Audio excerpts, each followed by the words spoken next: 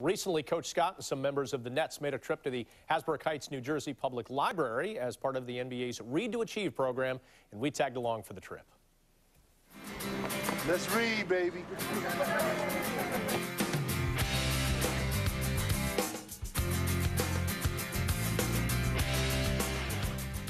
As parents, we can tell our kids to buckle down, do their homework. When they see someone who's made a true success of their life and has come back to help them read, it's truly inspiring. To be able to read and interact with the kids and have fun, and not be looked upon, as a basketball player, not to come into a library and think that you have to dribble a basketball because that's your profession, but to come in and be able to read and have fun and make them laugh, that's what it's all about. We'll show them skate.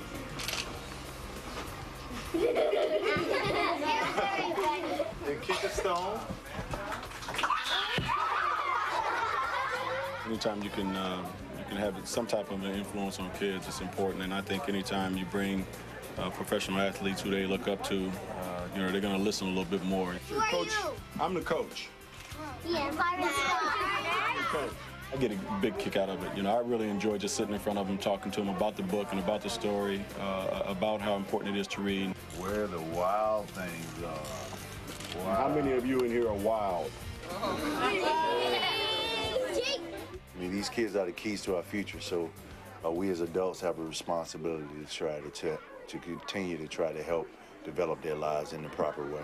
So he was sent to bed without eating anything.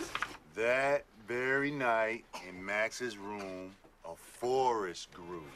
I will read a book daily to learn something new. I will read a book daily to learn something new. I will learn different words and I will listen in school. I will learn different words and listen in school. This is very important for the community. It's important to us to give back to the community, spend time with the kids, and for the kids to interact with professional athletes. Toward the woods. That was close, said Jerome. Reading will help me be the best I can be. Reading will help me be the best I can be. Very good. Very good. Thank you.